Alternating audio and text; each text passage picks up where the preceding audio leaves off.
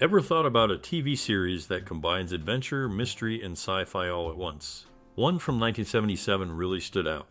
As you delve into this video, prepare for an emotional roller coaster. There are funny bits that'll make you laugh, surprising turns that'll keep you hooked, and touching moments that might tug at your heartstrings. Keep watching to discover all the interesting details about this beloved classic. Now, thinking back, which classic Hollywood actor was your favorite? Was it the charm of Roddy McDowall or the mystery of Jared Martin? Let us know below. Also, is there a particular scene or moment that stuck with you? Maybe a daring escape or a deep realization? Share your thoughts and experiences with us. We're excited to hear your stories and reflections as they add depth to our understanding of this timeless series. So, relax and get ready for an adventure as you immerse yourself in this unforgettable journey. Let the excitement begin. Embarking on a journey into the unknown is like diving into a world of endless possibilities. Back in 1977, a TV show did just that. It whisked viewers away on an unforgettable adventure where the line between reality and fantasy blurred. Set in a time when curiosity reigned supreme, this show captured imaginations with its blend of science fiction and fantasy. Each episode held secrets waiting to be discovered, pulling audiences deeper into a realm of wonder and mystery. Following a diverse group of travelers stranded on a mysterious island within the Bermuda Triangle, they were led by a charismatic figure.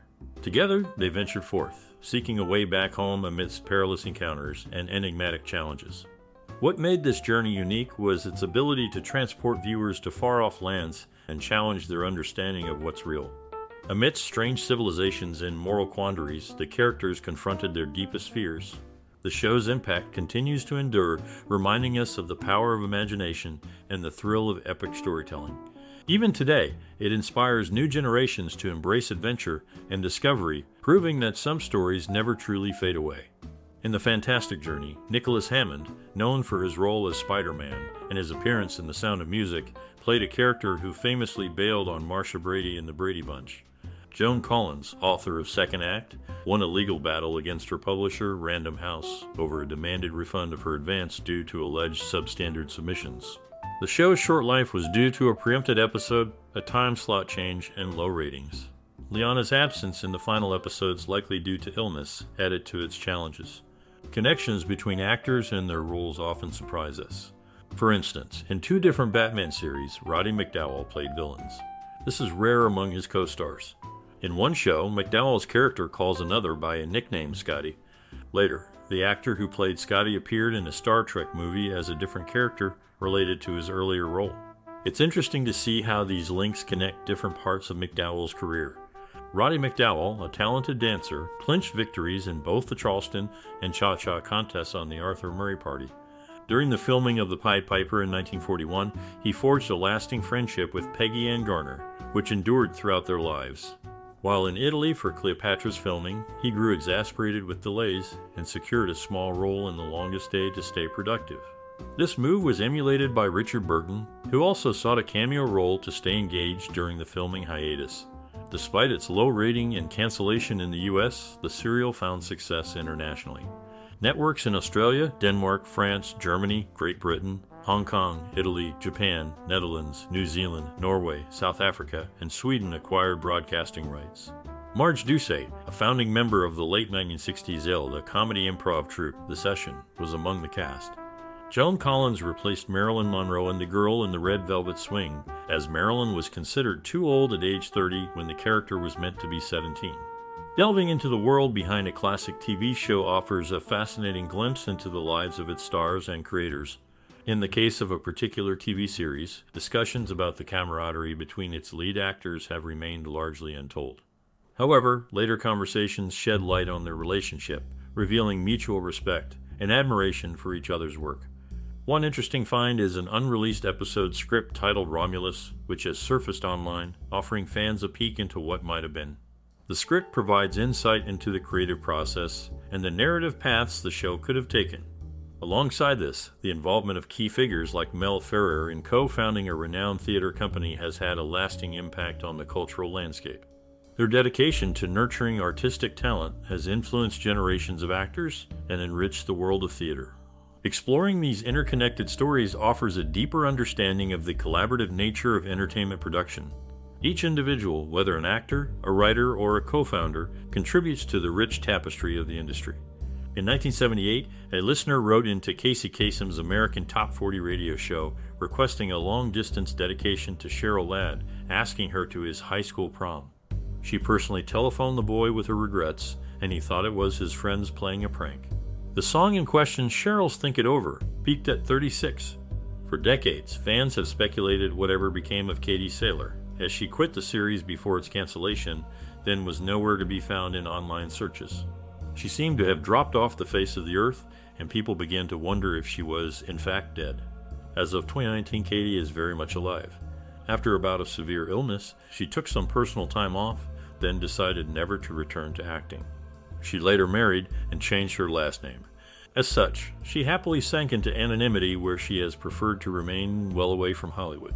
During the 1959 Miss America contest, Marianne Mobley sang, for the talent portion, a highly formal operatic rendition of Puccini's Un Bel Di that segued into a belt version of There'll Be Some Changes Made as she stripped down into something skimpier. She won the crown. In The Fantastic Journey, Roddy McDowall's character, Dr. Jonathan Willaway, wasn't part of the pilot. He joined the series later, much like Jonathan Harris' character in Lost in Space.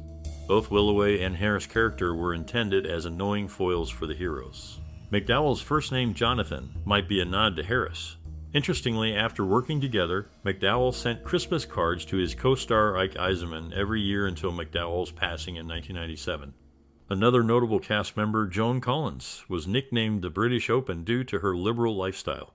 Roddy McDowall, known for his roles in Batman and Batman the Animated Series, also lent his voice to the book-on-tape version of the novelization of the first Batman. Moving on, Nicholas Hammond's girlfriend, Robin Nevin, serves as the artistic director of the Sydney Theatre Company. Jared Martin, in an intriguing turn, mentioned owning a futuristic fork for years, later stolen from his storage unit in the late 80s or early 90s. However, conflicting accounts surfaced when an interviewer spoke to someone close to Martin, suggesting a potential fear of coercion related to the prop's possession.